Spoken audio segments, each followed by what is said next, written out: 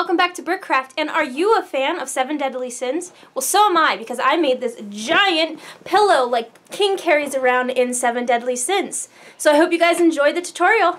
Here's a list of the materials you'll be needing for this project.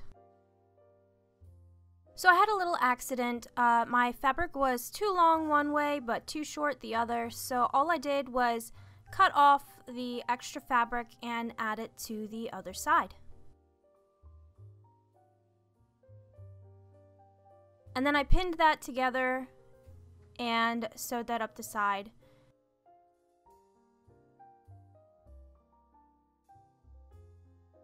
So now I have a longer piece of fabric. Next, I ironed all my fabric. I pinned down the flaps where I sewed it together and made that nice and flat too.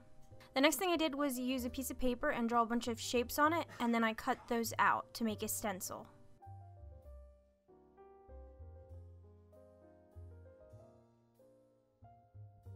I'm going to use a fabric pencil and I'm going to trace that out all over my fabric. This took me about an hour to do because the fabric is quite long.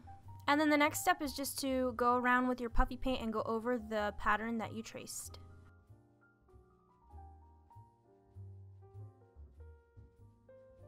Once the puffy paint is dry, go ahead and sew all but one edge good side to good side. If you don't feel that confident with sewing your pillow together, you can always just turn the fabric good side to good side and use some fabric glue to glue it together.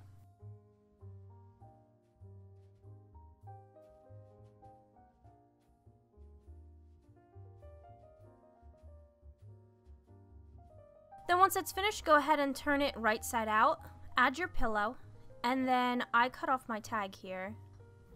And I folded the raw edges inward and pinned that, and then I went through and sewed that together.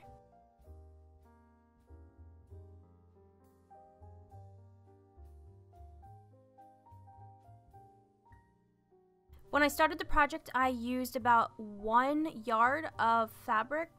I suggest that when you do it, if you're going to make it with a pillow this big, you're going to want to get about 2 yards of fabric. And here's what it looks like when it's finished. I'm really happy with how my pillow turned out because King happens to be like my second favorite character besides Diane.